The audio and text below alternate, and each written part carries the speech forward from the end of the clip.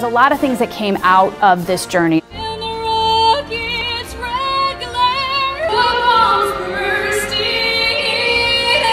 The people that I met along the way is really what this is about. My name is Janine Stange, and I'm the National Anthem Girl. If you are a patriotic person, if you love this country, if you love supporting the troops, and most importantly, if you love the national anthem, then you are going to love this interview, and you are going to love this woman, Long Islander Janine Stange, better known as the National Anthem Girl. Welcome back. I was wondering how many times I've been with you on the show. Maybe 3 times, News 12? We've done a lot of stuff. We've covered a long history. We've covered you from the beginning. So for those of you who do not know, years ago we did a story on Janine as she was embarking on a journey to become the first person to sing the national anthem in all 50 states. Janine Stange is getting closer and closer to her dream. When you're a kid, you go to these different events and you're just the garden, and now I'm actually singing at it, so it's exciting. Not only did she do that, but now there's a documentary that has been made about you. How did this happen? Let me just tell you, there was when I hit state 47, well, actually no, about halfway through, I was on national news and talking about what I wanted to do, and a film company, Kelly's Filmworks, they sent me a Twitter message. Right. It all happens with Twitter. And they said, if you make it to Kentucky and you can sing for the Louisville Bats game, we will come and give you professional footage. Because they didn't know this, but all I was doing was handing people my iPhone, like, please film this. Right. And then they said, we'll come and hang out with you and we'll film you. And their husband and wife team, the nicest people ever. We hit it off.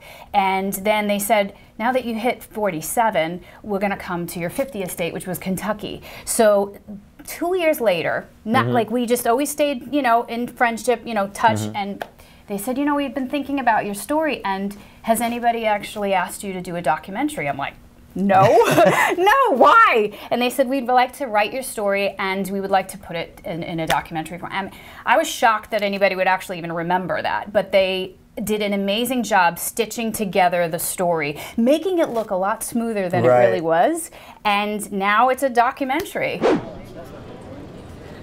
how cute that is. Oh, what's your name? Jenna. Jenna? I'm Janine. That's so pretty.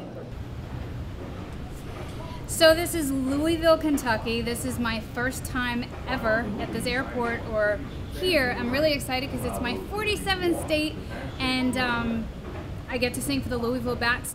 Oh, say can you see by the dawn's early... It's going to be 5 years ago. Okay. August 28th was when I finished my 50th state, and to watch it back, it brings a lot of memories, and like the people that I met along the way is really what this is about. So Amazon Prime is where people can watch it, and or they can go on the website. And it has 5-star reviews. It's crazy. Wow. Well, I mean, it should. You're a great singer. I mean, Janine used to sing the national anthem. Yes. At the Lizards lacrosse That's how we games. met. That is how we met. Lizards lacrosse on Long Island. I took a job with Joe DeSimone, the owner of the Long Island Lizards at the time, said I could be the PR director and the sales director. Well, not the director, but I just did all that stuff because I said, if you let me sing the national anthem, I will work for you. Wow. And that's how that happened. So Lacrosse Unlimited, there you it's go. a big deal out on Long Island. So when you watch this documentary, obviously it brings you back, but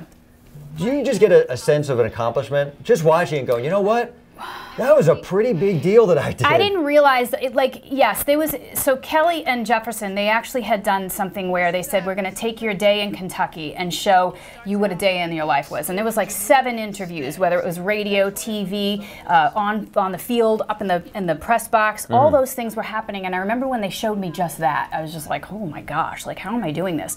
And then seeing the entire movie back, it also brings that sense of awareness that I remember finishing all 50 states saying, wow, I've said this a lot, I always say it, America is beautiful and Americans are beautiful. And what they really did with this movie was kind of put this in a, finite format where it says, like, this is what she saw. And a lot of people don't get to travel all over the place. So getting to see that again, it gives me these warm feelings of, wow. Like I remember sitting in a diner in South Dakota, watching this guy who was mentoring a younger kid, and I was just like, this is America. Like this is the heart and soul of America, and I got to have a very interesting view of it, like the cross section of America, which most people don't get to see. And you know, this country has had some tough times over the last few years, but you've gotten to see the great parts of America and what makes America great. Yes. What are some of the cool stories and sights that you've seen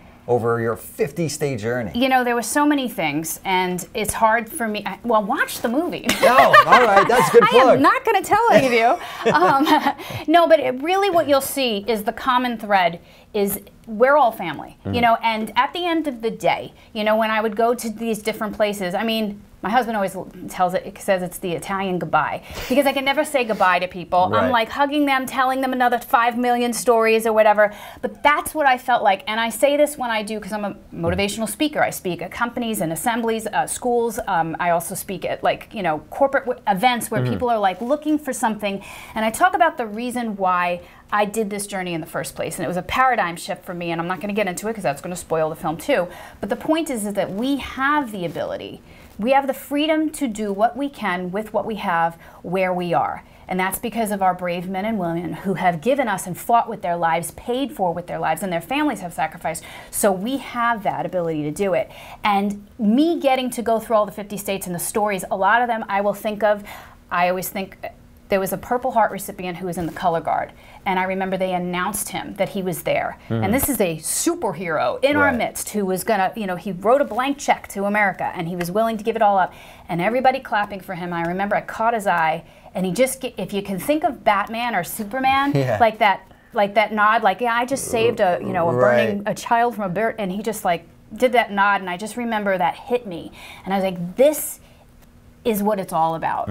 And, you know, yes, there are definitely things that people have to say about the national anthem, but for me, it's the people that keep us who we are, and the heart and souls behind it. That's who I got to interact with. It wasn't a thing. It was like flesh and blood people, Gold Star families that I met who, they have a family member who was killed in action, and their pride and the sacrifice that they make every day, every holiday, every time they see an empty seat at their table.